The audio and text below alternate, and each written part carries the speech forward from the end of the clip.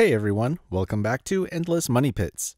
This is a 2001 Ford Taurus, and today I'll be showing you how to change the oil. These cars have a 3-liter V6 engine, and this procedure will be the same for all Tauruses made from 2000 through 2007. Here are the tools that I used for this job. Breaker bar with 1/2 inch drive, socket wrench with 3/4 inch drive, socket wrench with 1/2 inch drive, oil filter tool, 5/8 socket, funnel, fluid drain pan, creeper, a jack, and jack stands. For this job I also needed 4.5 quarts of 5W20 synthetic motor oil and an oil filter. Starting with a warm engine, we'll open the hood and remove the oil cap. Jack up the front of the car and set it on jack stands.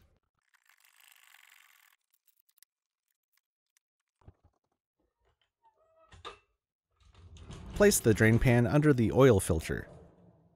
It's located right behind the exhaust manifold. If it's hot, it shouldn't take too long to cool down.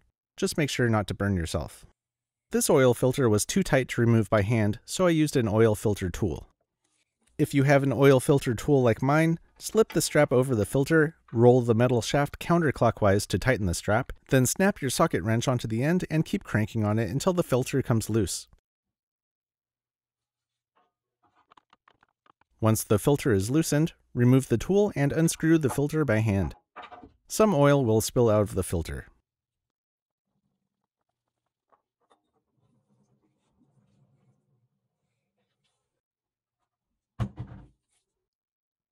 The oil drain bolt is all the way back here facing the rear of the car, so make sure you've raised the car high enough to reach it. You'll need a 5/8 socket.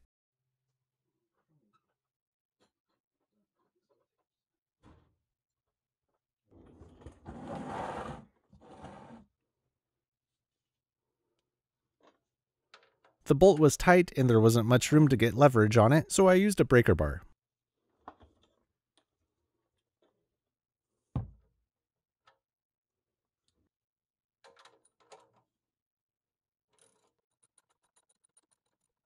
Make sure your drain pan is in place before you pull the plug all the way out.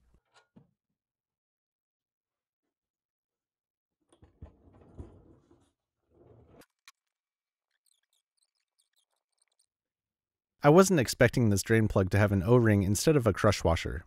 I didn't have a replacement on hand, but it looked good enough to use again. So I did. I removed the O-ring to clean the bolt before putting it back on, but if yours looks flattened or cracked, you should replace it.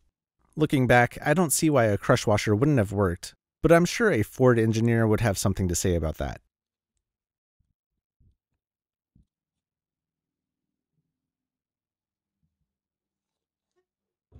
Wipe clean the drain area and reinstall the plug.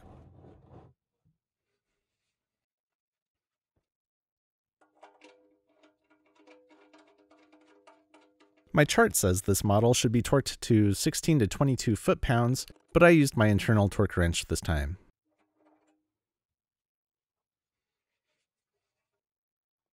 Now we're ready for the new oil filter. Always coat the new filter gasket with a light layer of fresh oil, and make sure the old filter gasket did not come off and stick to the engine. I usually pour a little oil into the filter to prime the first engine start, but I skipped that on this one since it has to be installed at a 90-degree angle. Tighten the filter by hand as much as you can, and then we can add the new oil. It's always tempting to skip the funnel, but using one is usually worth the extra effort. This engine takes 4.5 quarts.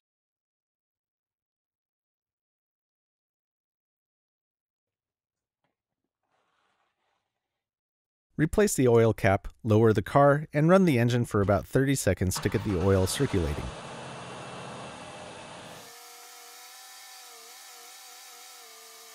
Turn off the engine and check the oil level at the dipstick. It's hard to see on video, but we're right at the full mark. Close the hood and we're done. That concludes this week's video. Don't forget to like and subscribe for more content like this, and until next time, just keep throwing money at it.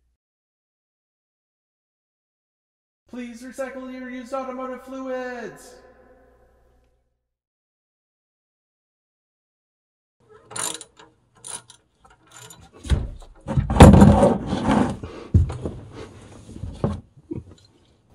That was smooth.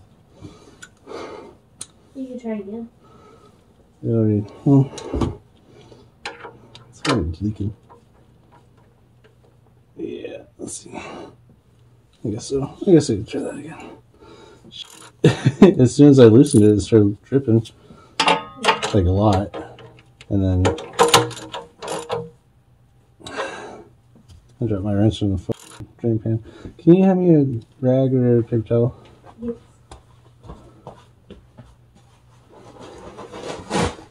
Like this.